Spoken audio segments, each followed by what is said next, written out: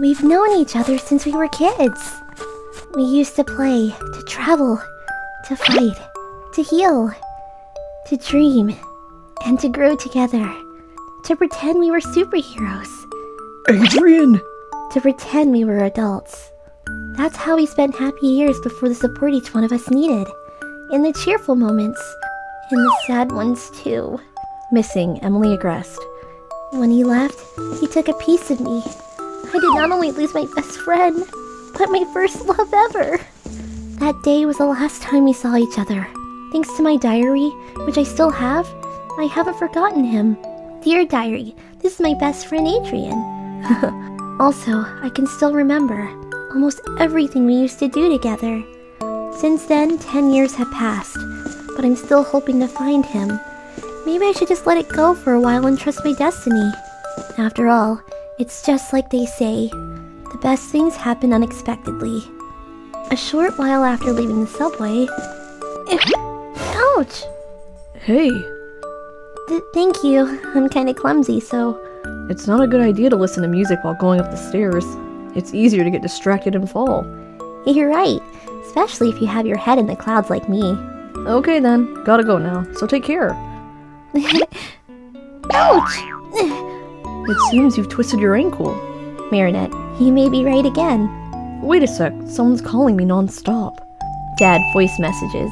Voice message, you have 1 missed call. You have 3 missed calls. Where are you? Late, getting late now. Of course it's him, who else would it be?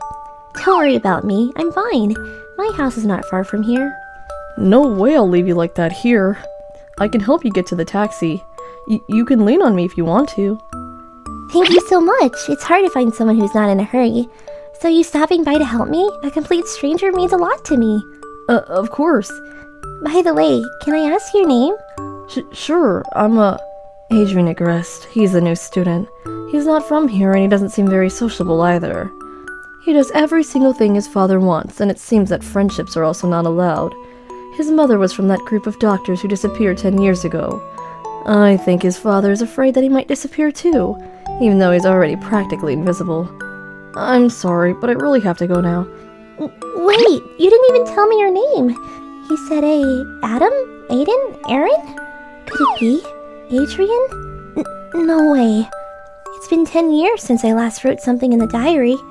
In other words, 10 years since I last saw him. That's why I've been thinking a lot about him recently. You might be thinking, how can you not remember your first and best friend's face if he was so special to you? I was very young, so my memories from that time are not trustworthy. All I have to keep him alive in my mind and heart are my old drawings in the diary, which aren't reliable sources either. Also, every time I ask my parents about him, they avoid answering me. It looks like something happened between Adrien's father and them. Dupaincheng. That Chinese food restaurant over there is ours, and it's very popular here.